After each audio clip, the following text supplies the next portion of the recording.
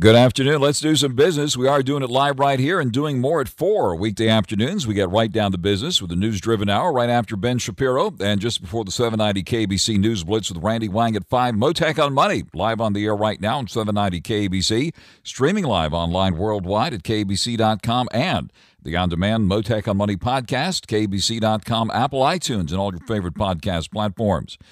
Worst day of the year for blue chip stocks. Worst day for the Dow since March of last year. Stocks finishing broadly lower today with the Dow sliding about 600 points on concerns now about the Fed's next move on interest rates. The Dow coming in for a closing loss of 606 points, settling at 39,065. Last week, we saw it pop above 40K to a record high. The S&P 500 pulling back some more from its recent all-time high, down 39. And the Nasdaq slipping 65, ending at 16,736. All the major averages still hovering near the recent all-time highs. The Dow, though, logging its worst daily percentage decline since March 22nd. And as bond yields rose, the stock market's most interest rate-sensitive segments fell. The S&P 500 real estate sector, for example, ended almost 2.2% lower. The yield in the 10-year note climbed slightly to 4.47%. Boeing in the spotlight, helping the Dow drop today, down about nearly 8%, creating a major drag on the blue chips. NVIDIA, though a star performer today, coming off its latest earnings report. NVIDIA closing at a record high of $88 and change, just shy of $1,038 a share, a gain of 9.3% on the day, coming off its latest earnings news. NVIDIA posting April quarter results that showed overall revenue of $26 billion. Among the casualties of the day, shares of Live Nation, ticker symbol LYV on that one, closing down nearly $8. The Justice Department is suing to break up Live Nation Entertainment, the parent company of Ticketmaster, for allegedly cranking up fans' costs by controlling the concert industry. The antitrust case alleges that Live Nation, through Ticketmaster, controls around 80% of major concert venues, primarily ticketing, plus an increased share of secondary ticket resales. Big news in the crypto world today. Did you hear this? The SEC approving a rule change today that would pave the way for ETFs that buy and hold Ether, Ethereum, one of the world's largest cryptocurrencies. There's been buzz about this, and we've been talking about that on this program. The decision coming less than 6 months after the Securities and Exchange Commission approved Bitcoin ETFs. Those funds have proven to be a big success for the industry, with net inflows already surpassing $12 billion. According to MarketWatch, late May had been long pegged as a potential decision date for the Ether Fund since it coincided with the deadline for the SEC to decide whether the VanEck Ethereum ETF could proceed. Ethereum rising 2%, although it follows a 20% surge from earlier in the week in anticipation of today's decision. Gold and silver, meanwhile, settling sharply lower this week. Looks like gold today pulled back $55.70 to settle at $2,337.70 an ounce. Gold had hit a record high earlier this week at $2,438.50 an ounce. Silver down $1.04 to $30.46 an ounce, marking the lowest finish in about a week after hitting a 13-year high recently. Let's see, we see oil also finishing with a loss today to stretch that decline into a fourth consecutive session. Crude oil in New York down 70 cents to 76.87 a barrel. Brent crude in London, the global benchmark, down by 54 cents at 81.36 a barrel. Ray of sunshine in the real estate business. Mortgage rates down for the third week in a row now, pushing the average 30-year rate to below 7% for the first time in more than a month.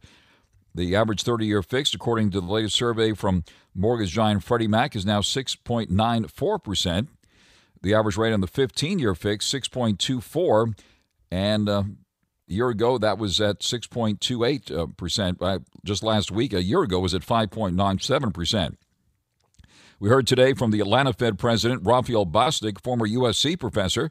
He expects to hold interest rates steady for the long haul, noting that a return to the Fed's 2% annual inflation target could be a way off. Bostic is now a voting member of the Federal Open Market Committee. That's the Fed's policy-making part, and he served as president of the Atlanta Fed since 2017. He previously was a professor at the Saul Price School there at USC. In the business of show business today, we see a Paramount Global assigned a new multi-year content distribution deal with Charter Communications for its full portfolio of linear cable networks. Both companies making this announcement today. The companies did not disclose the financial terms of the deal, in which the ad-supported versions of Paramount's direct-to-consumer services Paramount Plus Essential and BET Plus Essential will be included at no cost to Charter's Spectrum TV customers. Charter will also make Paramount direct-to-consumer products available for purchase to millions of its internet-only customers. Coming up later this hour, new concerns about crime in Los Angeles, not only affecting businesses but also commuters, folks on the Metro transit system, with the mayor now calling for an increase in police presence on Metro buses, trains, as well as the stations. Total crimes in the L.A. Metro system have surged more than 65% so far this year. I'll discuss the situation with the Honorable Dennis Zine, former L.A. City Council member, former LAPD Sergeant, and current LAPD Reserve Officer. Dennis Zine will be on the line with me later this hour. Also head on China. I'll be speaking with China expert Gordon Chang, the author of The Coming Collapse of China and the Great U.S.-China Tech War. China now holding military drills around Taiwan as tensions rise again between China and Taiwan.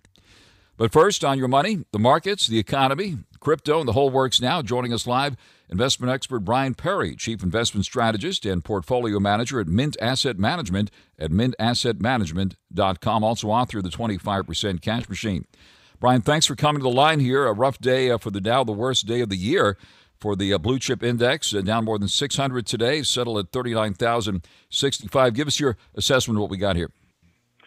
Thanks for having me on, Frank. And yes, it was a tough day for the Dow, but the rest of the market here also, started to give back some of the recent gains, really on these global PMI numbers. The U.S. Global PMI numbers came out today, and it was really, they were strong. For April here, we had the manufacturing index was up to 50.9 from 50 on an estimate of 50, while the services index PMI jumped to 54.8 from 51.3 that was registered in March. So this really set the bond market on the defense there, with the 10-year bond yield rising back up to 4.475 at the close. And so when bond yields back up, the market tends to take a deep breath, because then it just means higher for longer with the Fed. Excuse me, and just the fact that the market was starting to price in a rate cut or two by the end of the year with that most recent CPI. Now, bear in mind, these PMI numbers are pre, this just doesn't indicate, this was back in April. So, May numbers have softened up a bit. And also the Fed meeting, also the Fed policy statement that came out earlier this week also said, higher for longer. But that policy statement was also before we got the softer PMI numbers and the softer labor numbers. So it's a mixed bag here, where you still have bad news sometimes is good news, and then good news I like to think that is still good news, because it means higher sales profits and business conditions for most companies out there, as long as inflation can be somewhat held in check. The really big news today is certainly the AI rally has fresh legs. NVIDIA really had a blowout quarter there. They did everything just right. It was like the perfect quarter. They came in with numbers that beat on the top and the bottom line. They talked about big backlog, stock buyback, dividend increase, the business of rolling out Blackwell, which is their next generation chip, coming out earlier than expected. And this is really good for the whole AI trade here, not just NVIDIA, but Avago and Microsoft, Applied Materials, Oracle, Micron Technology, Western Digital. These are all big players that are part of the coattails and the front runners also with NVIDIA. So we this trade is on, and it's still a good 1 to 2 years of this kind of accelerating growth in this area, as capital investment in AI is just booming right now. And NVIDIA is training their customers very well, Frank, because instead of, people were thinking there was going to be a vacuum of people waiting for the Blackwell chip to come out and not buying as many H1 or H200 chips here. And they're saying, look, you got to get all you can right now, because we're sold out every month of everything that we make. And this is what the big data centers and a lot of other industrials now are buying these chips hand over fist. So it's very good for the tone of the market here, because people are wondering whether this is not a bubble. This is the real deal, for the next digital transformation of all kinds of information. And so on today's hits, you had Like you said, you have Boeing, McDonald's, United Healthcare, Apple, Goldman, Home Depot, Caterpillar, American Express, IBM, Microsoft, all giving back a little bit of ground. Boeing, a big loser. Yep. They seem to be, just in a serial mess, one thing after another. So, but it weighs on the market there. And at the same time, we had some really good earnings stories this week here. This week we're Thursday here, but it's been a week full of incredible news across the board. You had other stars, in the earnings season, like Deckers, which owns Uggs and Hoka, the brand, the shoe brand, Sneakers, doing extremely well. Applied Materials had great numbers. Synopsys, which most people aren't familiar with, the SNPS, they are a fabless chip company that makes software designs for NVIDIA. Okay, so that broke out on great numbers there. You have also companies that are breaking up now, following the lead of General Electric, 3M, and Textron here, with DuPont announcing they're going to split the company into 3 different companies here: water treatment, electronics, and then internet solutions. And this is really these breakups have been very strong for all the underlying companies once they get separated and they just become more focused companies on just what they do, and they're not a conglomerate anymore. So DD looks like a really good buy in here for people that saw how well GE did when it broke its company up into 3 pieces here. Additionally, you have News Corp, which owns the Wall Street Journal, Barron's, Investors Business Daily, and MarketWatch. They got a $250 million deal with OpenAI, which is the hottest private company in the world right now, to basically buy content from them for their delivery of all their AI services. You also had Apple this week announcing that they're going to use Qualcomm Snapdragon chip in their latest Copilot Plus MacBooks and PCs, and that was a big letdown for AMD and Intel. So you have Qualcomm making new highs here, new all-time highs actually on the news. So this is really just and then you also have earnings losers here. You got to watch out. There's trapdoors everywhere. Target, Workday, Intuit, Cracker Barrel. There's it's a stock picker's market. Even though the market has hit new highs on the strength of some big cap tech, you've still got to be careful about being complacent with the stocks you own. Frank. On the air live with investment expert Brian Perry. Thank you for that excellent analysis here, Brian Perry. And let's get to some of the exciting news here. Certainly the crypto world is buzzing on the report that I mentioned here earlier. Let's see here. The SEC approving exchange applications to list spot Ether ETFs. We're following that story here, and this is something that's been brewing for some time. Indeed, it has happened. According to Reuters and other sources, the Securities and Exchange Commission approving applications from NASDAQ, the CBOE, and the NYSE, the New York Stock Exchange, to list exchange-traded funds tied to the price of Ether, potentially paving the way for the products to begin trading later this year. We saw Ethereum have that big pop earlier this week, and now it's been bouncing around, hovering at around 3,800 here. Tell us about the significance of this following the Bitcoin ETFs that we saw just in recent months. Sure enough, and we've been talking about this for quite some time now, Frank. I mean, it's been probably the better part of ever since the SEC approved the Bitcoin ETFs. We were speculating that Ethereum wasn't far behind, and here we are. Yep. And it's just here we are at 3,800, for Ethereum, which is not the all-time high, but it's pushing against the highs of the last 52 weeks. And it's exciting to see this happen here, because you're going to have this pile-on effect by all the big houses, led by probably BlackRock, right at the top, and everybody else, to come out with an Ethereum ETF that's a spot market ETF. I find this interesting because what happened, and we have to look at the price action here with Bitcoin. I think you're going to probably see a mirror event, because there is no limit to how much Ethereum can be mined. Whereas Bitcoin, it's 21 million coins.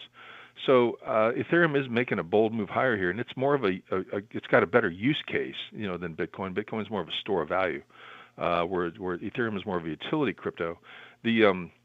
I think this is really even better news for Solana, which some argue is going to actually replace Ethereum as the go-to utility crypto altcoin going forward.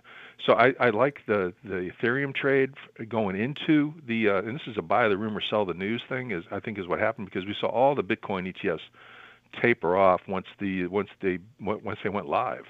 And so the buildup was there, but you got to be careful not to be long that trade post, when they go public IPO, because they're buying the stuff in the Coinbase markets before this all happens, and they're running it up. And so when they finally go live, it's like, who's left to buy, right? And it's a lot of retail investors get hung out on this.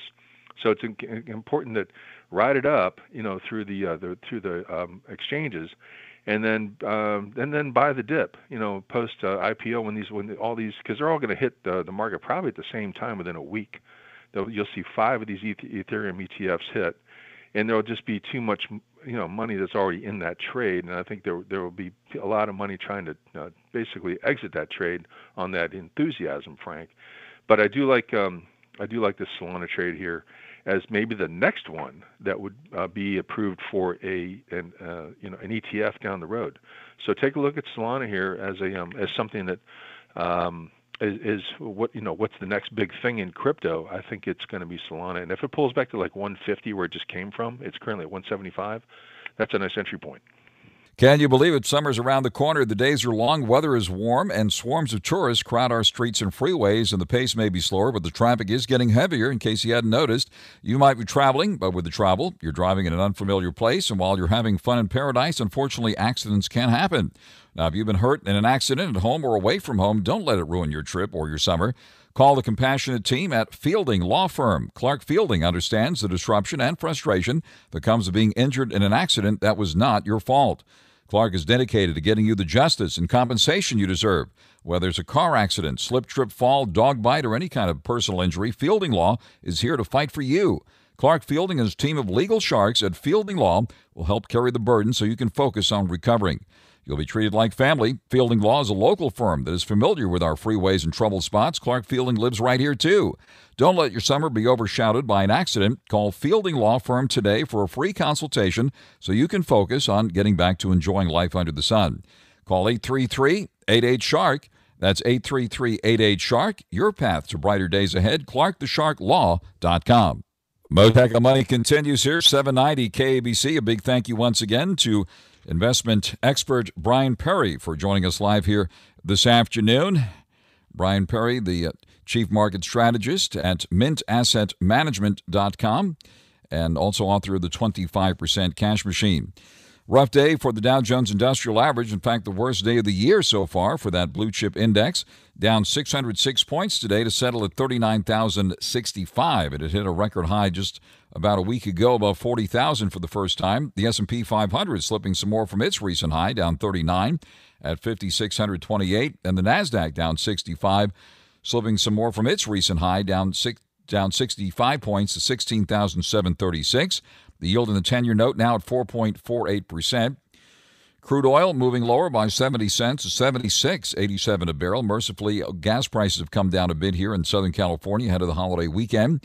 Brent crude in London down 54 cents at $81.36 a barrel. The star of the day, NVIDIA, on its latest earnings news, popping more than 9%, settling up $88.49 to $1,037.99 a share. On the flip side, Live Nation shares down nearly $8 at 93 and change as the government takes action, antitrust action against Live Nation, Ticketmaster.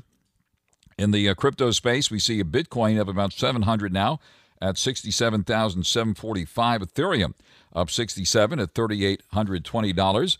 Big news on Ethereum today. Looks like the SEC giving the green light to Ethereum ETFs. Doge has been bouncing around right now at 16 cents. Among the casualties of the day, Boeing down more than $14 today, helping to drag the Dow lower. Boeing shares down $14.07 to $172.21. Intel down $1.34 at $30.08. Intel, of course, was once the tech bellwether, overshadowed these days by NVIDIA, which is now called the Magnificent One. Apple shares pulling back more than $4 today at $186 and change. Coming up, we'll talk crime in Los Angeles with the Honorable Dennis Zine. Dennis Zine will be on the line with me shortly. Also on China, a lot going on with the report of Chinese military drills around Taiwan. Tensions rising again there. I'll talk about that, and I'll talk about it with China expert Gordon Chang coming up here in the next half hour. Right now, the latest news for you here on 790 KABC. Mottek on Money continues here in 790 KBC. Good afternoon. New concerns about crime in Los Angeles, these days focused on the LA Metro transit system, with the crime reportedly up significantly on the transit system. In fact, total crimes within the LA Metro system surging over 65% so far this year. New calls for getting more officers back onto the system, and also dealing with the unhoused to spend the day on the Metro system. We had heard that about 1,000 unhoused people get off the system every night. Let's discuss what's happening now with the Honorable Dennis Zine, former Los Angeles City Council member, former LAPD sergeant, and current LAPD reserve officer with something like 56 years of service to the City of Angels. I'm told Dennis Zine is on the line. Dennis Zine, thank you very much for taking the call here this afternoon. Thank you, Frank. It's a pleasure to be online with you with the KABC and talking about something that doesn't seem to go away, crime in Los Angeles and crime on the Metro system. It continues, and the politicians continue to discuss it and decide how they're going to fix it, and it continues where, as you said, 65% increase in crime on the Metro system so far this year, with people being killed, stabbed, shot, etc., drivers being attacked. And the problem continues. And now we come up with this formula that they want to dedicate 260 officers with the LAPD sheriffs, Long Beach Police Department, and then the ambassadors and the escorts, et cetera, that's supposed to stem the tide of crime. The problem it's gone on so far, and they're finally coming to realize that you can't just have a police officer stand there and not enforce the law. And the sheriff of Los Angeles County recently came out with a statement that we need to engage in enforcement and not just the mere presence of a police officer, because the mere presence of a police officer, deputy sheriff, does not thwart crime. It does not take the individuals who are committing crime and cause any type of fear in their mind not to commit a crime. And we see this continuing with the series of crimes that have hit the news, and people are afraid. So if MTA wants to do it right, let the police officers do the job of enforcing the law. And the first thing to enforce is the fare. If you're not paying the fare, you don't ride the transit. And they found that 65% of the people involved in serious crime did not pay a fare. And if they don't pay a fare, then they don't believe there's any kind of enforcement. And the public, the jeopardy is with the public, and those are the victims that we see happening more and more on the transit line. So MTA, the mayor, they're panicking, trying to come up with a formula.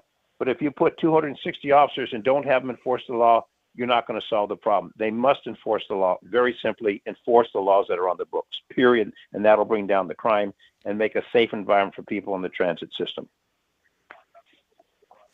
Do you think the pendulum is finally swinging in the other direction? For a while there, they were putting out the ambassadors and appear to be going very soft on the situations that you've described, Dennis Zine, and now even the mayor is calling on an increase in police presence on the Metro buses, trains, as well as at the stations with these recent stabbings and these other serious crimes that have happened. Are things finally going to change?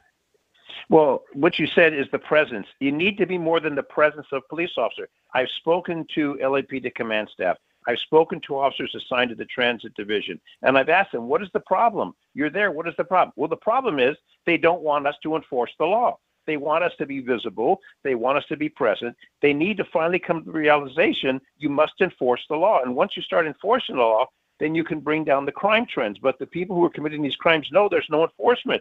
And if there's no enforcement, the consequences are more people being victimized. In fact, the operators of the transit system, they want to put themselves in bulletproof cages to protect them from the people who get on and create crime and violence. We've had drivers of the transit system attacked. So the problem is very simple. Let the officers do the job they're paid to do in a professional manner, and we can bring this problem down and bring back a safe environment for people riding public transit. That's all you have to do. It's a very simple solution. Just enforce the law.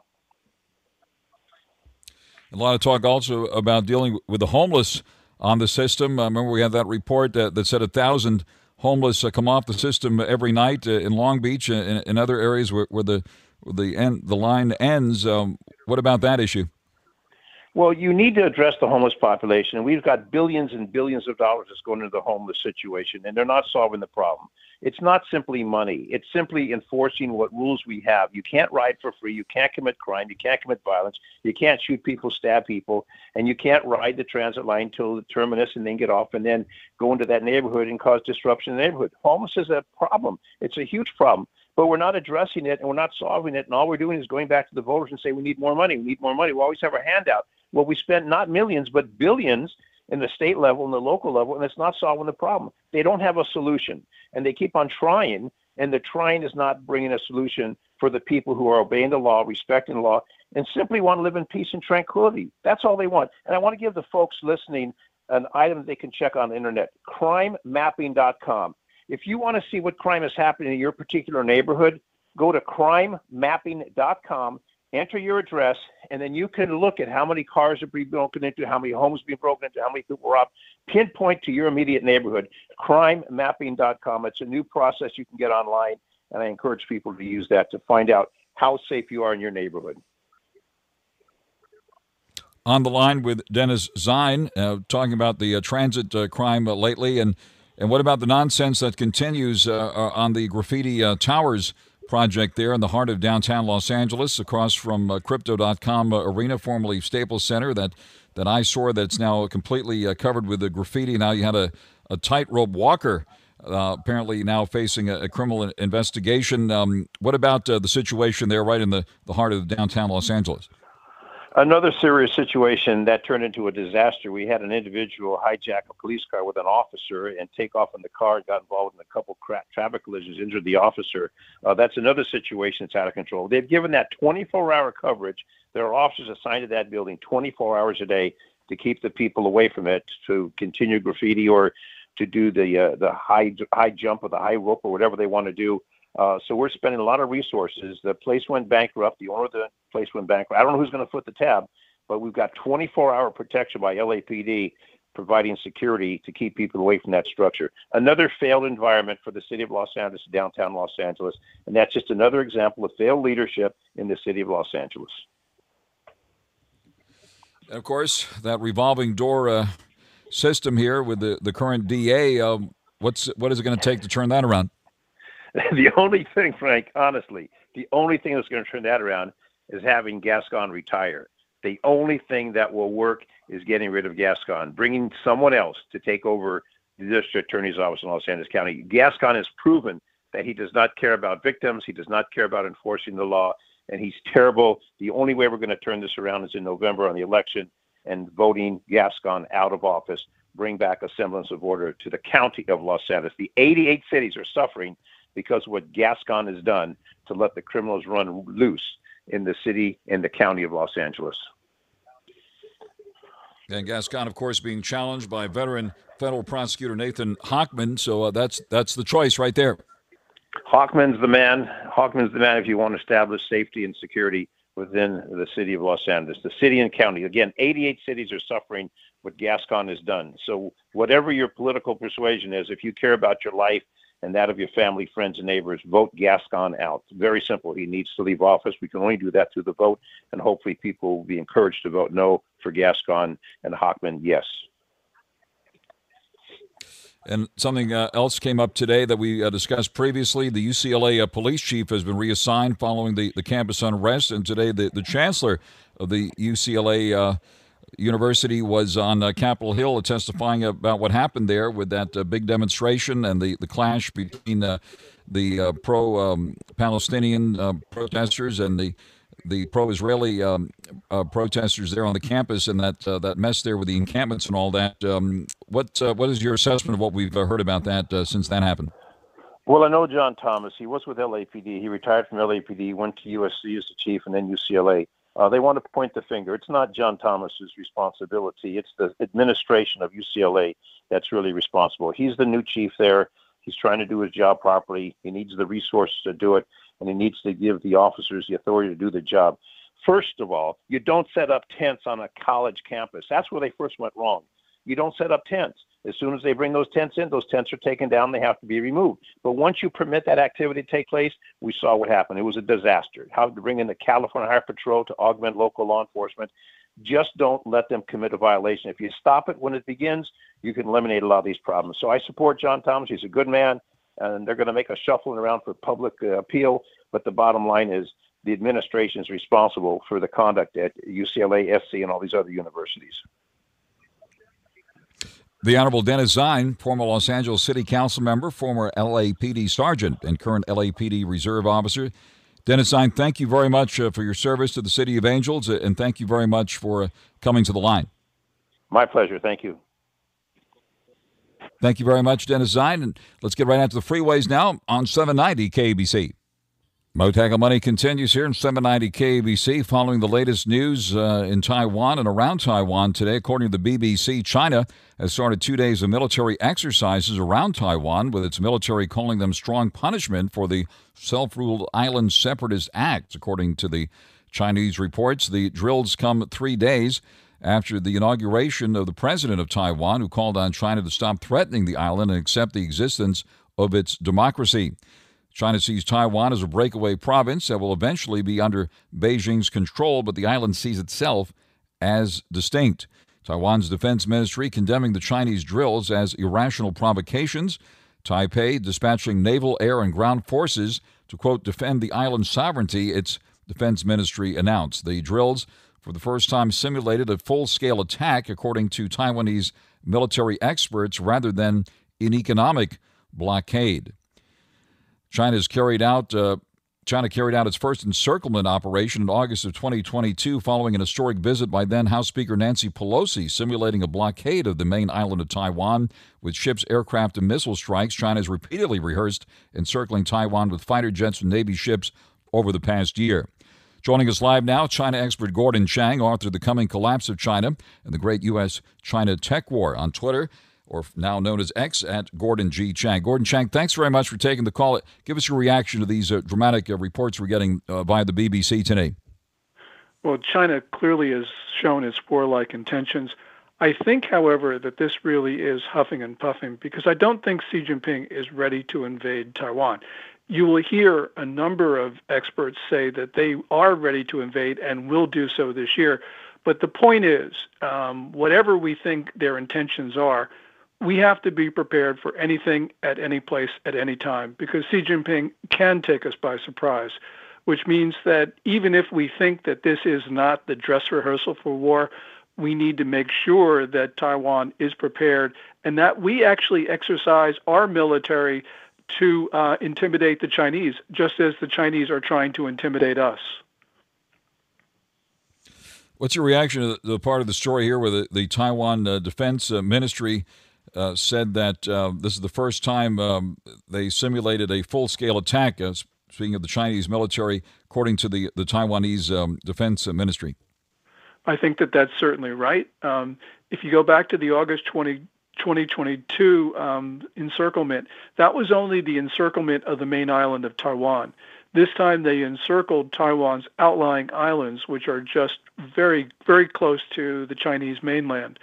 The situation has deteriorated so far that, unfortunately, we now have to engage, I believe, in pretty risky and dangerous maneuvers of our own to try to maintain peace.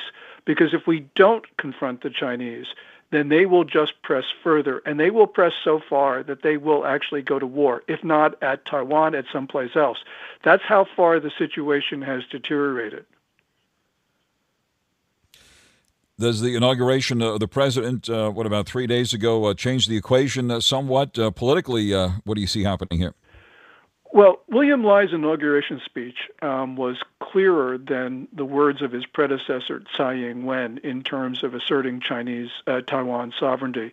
But there was really, in substance, no change. It's just a change in tone.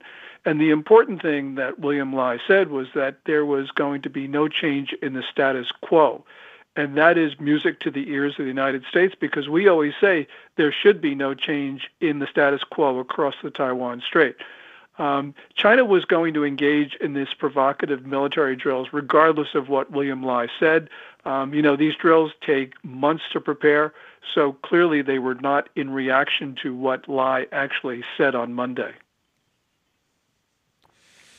All right, turning from politics to economic matters, China's California's top trading partner with two-way trade amounting to more than $137 billion. The economic ties are extremely robust. In fact, earlier this week, Los Angeles and San Francisco signed MOUs with Shanghai and other entities in China to celebrate and further the economic connections. What do you see happening here on the economic front?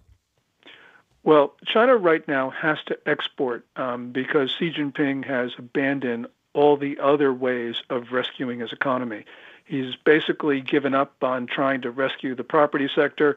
He will not empower consumers for a number of reasons, including he does not want to upset Communist Party constituencies.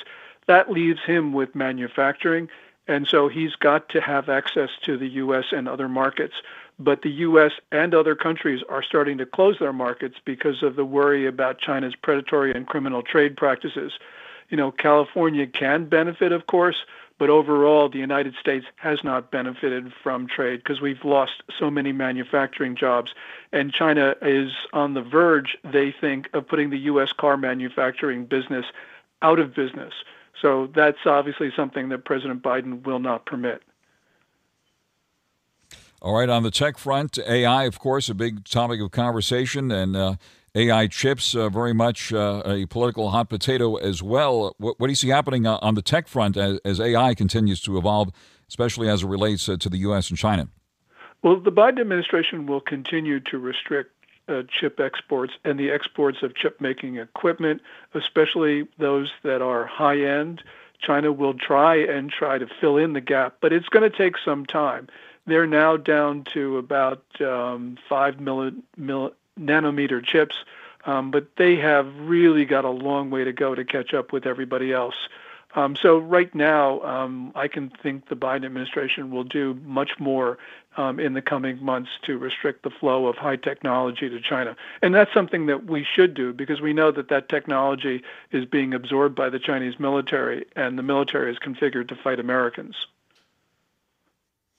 Gordon Chang, thank you very much for taking the call here. We'll continue to follow the latest news with you. That is China expert Gordon Chang, author of The Coming Collapse of China, The Great U.S.-China Tech War, and on X, formerly known as Twitter, at Gordon G. Chang. Thank you very much for joining us live here on Mottek on Money on 790 KABC. What turned out to be the worst day of the year for the Dow Jones Industrial Average, closing down 606 points, selling at 39,065, slipping more from its recent all-time high, which was above 40,000 just a week ago.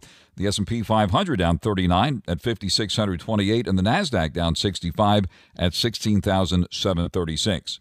Stay tuned now for the 790 KABC News Blitz here on 790 KABC. Afford Anything talks about how to avoid common pitfalls, how to refine your mental models, and how to think about how to think. Paula, while certainly you can mess up on $1 million a year, it is far less likely than it is on $30,000 a year. Right. I would meet wonderful people that were struggling with a budget that was super tight. It was 100% you need to make more money. Make smarter choices and build a better life. Afford Anything, wherever you listen.